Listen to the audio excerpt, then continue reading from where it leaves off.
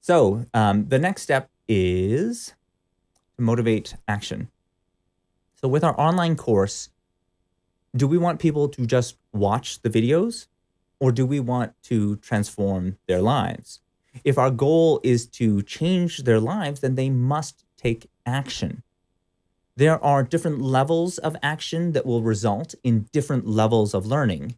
And the level of action also corresponds to the willingness to invest and the price that they're willing to pay. So sometimes if you want a higher level of action, one of the best ways to filter just the people who will take action is just to charge more for your course. If it is a free course or if it is a very low cost course, then the people who are going to join may be way less committed than somebody who like pays a high amount, hundreds of dollars for a course or over $100. They're going to be much more committed to getting results because they're like, I paid all this money. I need to get the result from it. Make sense? So the first level that I'm going to cover is called observe, the observe level. And observe is interesting because like people will like typically watch if the course is available for free. For example, they might be curious about a topic, but they don't have immediate plans to use that information. Perhaps that course is going to give them some new ideas for their business that they'll use in the future. Great, right? So the goal with observers is to get them to watch more videos. And this is where I found that shorter, like 2 to 5 minute videos tend to result in this feeling of accomplishment. You know, it motivates them to watch more videos. And it also makes it easier for them to go back to a particular spot in the course itself, because most learning management system or the courses, they will track like how many you've done. So they'll give you like a check mark for each one that you've completed. So instead of searching back through like 15 or 30 minutes of video or like an hour-long video, you can just jump back to the last course that you finished. And so you'd only have to potentially redo maybe 2 to 5 minutes. So it makes the cost of coming back to the course very, very low. So your goal here is to reduce the cost of coming back to your course. Of course, you can also, there are other ways that you can motivate. You can connect courses to a drip campaign, which means that a new content is offered on a schedule rather than everything being released at once. Because if it's all released at once, maybe it's too overwhelming. If you just release a little bit every day or every week, that might be a good way to build a habit of, doing your course. It's a really great way to motivate learners who have paid, but maybe they haven't yet started the course, which happens, right? Sometimes you pay for something, you think, oh, it's going to be really useful, and you forget about it. And then you never come back to the course. So you want to have the best experience possible. And if they don't complete the course, it's not really going to help them. So you definitely want to provide reminders. And it is possible, so to automate these actions because you can find out who clicked on a link using an email automation tool like MailChimp. So MailChimp will tell you, oh, this person did or did not click the link. If they didn't click the link within a certain number of days, then just send them a reminder email. Just tell them like, hey, there's this other part of the course, or maybe that's where the drip campaign comes in. By the way, I've got something new for you. Go and check this out. If you haven't checked it out already, you can just catch up. It's really easy. This is how you do it. You're not trying to guilt anybody, it's just saying, oh, hey, how come you didn't take the course?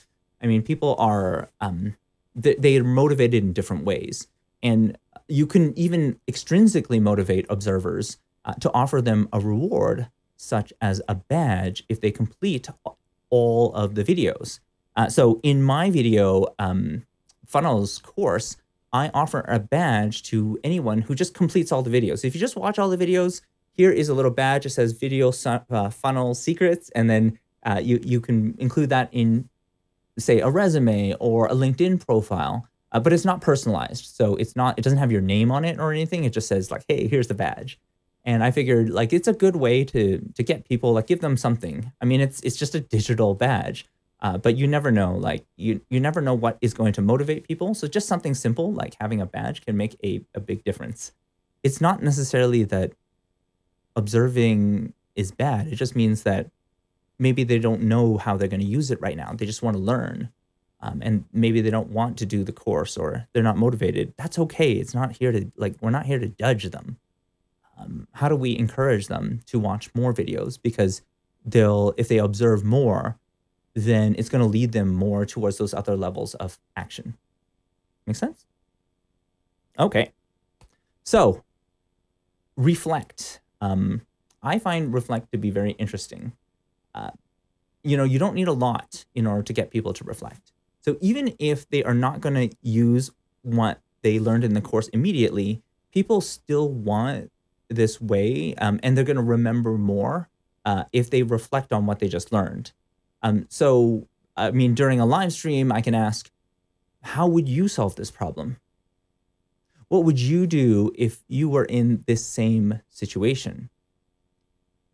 But what can you do if your course is not offered live? So, for example, it's a video that you previously recorded that you wanted to turn into a course. What are the options for you?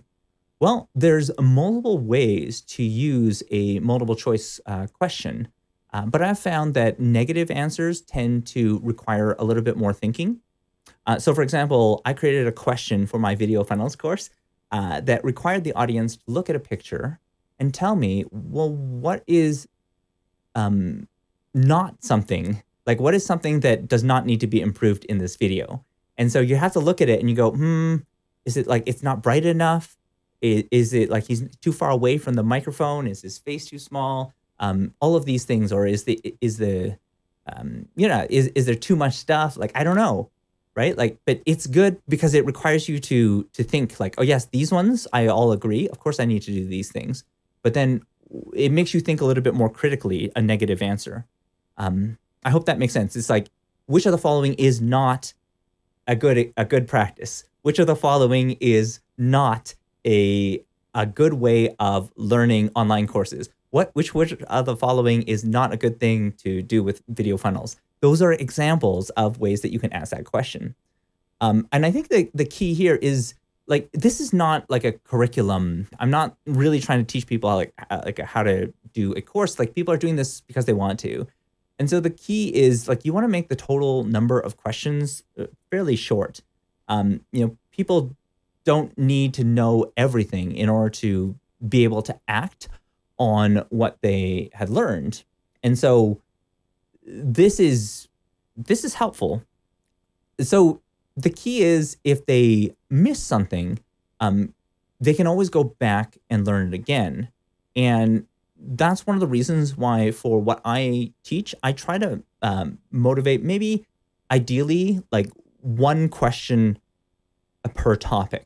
And so usually, like, that topic takes like 10 or 15 minutes to cover all the aspects. And I only ask one question out of everything. When we are referring to reflecting, covering one question per topic is really a simple way of doing it. I love creating scenarios where and asking them to think about the best solution and providing an explanation for why that is the best solution. I know that this is more effort on the part of the person who is teaching the lesson, but I feel that it's very important, actually. If you are able to do it, like, if you are able to do this, it makes a huge difference. And so, because it helps you know who is, like, at what point are they, what is their level of learning with respect to this topic. And I find that is hugely beneficial. So I love, like, typically, like, I try to motivate the work of going and doing the questions by providing a personalized certificate for everyone who is able to answer above a certain threshold. It could be like 80%. And there's a lot of systems like LearnDash that I'm using right now that are very good at doing this. And I really like the approach used by Duolingo, where you can go directly to the quiz. You don't have to take any of the actual video lessons, and you can test your knowledge first. And that's really powerful, because then you can go back and watch only the videos that you don't understand yet. So every learner starts with a different level of prior knowledge. So why not start with only the videos that cover the gaps in what you already know? So that's one of the reasons why I love this, like, exam, thing. It's like, start with the test, right? Like I think there's some Edu protocols that cover this exact same method. And I think it's powerful because there's so much that you come in with. There's so much knowledge that you know already. So I love that. The last step, and I want to cover, and it's an important one, is about creation. So you want people to be able to not only reflect, but you want them to also be able to create. So the best way to learn is to create something from what you've learned.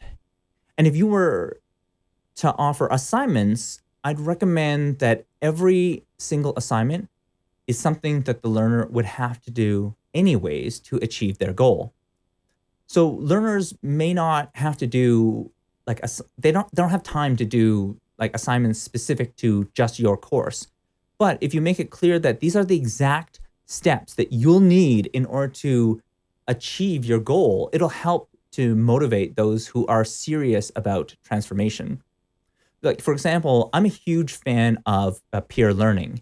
And when learning about sales and closing from Dan Lok, I had found that role plays with other students, especially those who are more advanced in the skill than you are, is massively beneficial to know where you currently stand and how you need to improve. It's kind of similar to like sparring with a higher belt level in a dojo.